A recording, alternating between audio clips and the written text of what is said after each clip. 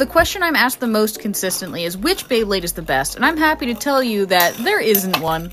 We can think of Beyblade like a more complicated version of rock, paper, scissors. Generally speaking, attack beats stamina, stamina beats defense, and defense beats attack. This means that no Beyblade is without weakness. Actually, NB, what about balance types? In all honesty, most Metal Series balance types just suck in general. Even if you get one of the best, most adaptable balance types like Astral Spriggan here, who has 16 different modes, keep in mind this Bey is made to be decently good at pretty much everything, but many other Beys are specifically designed to excel in their category, meaning oftentimes your balance type is going to be outclassed by a monotype Beyblade.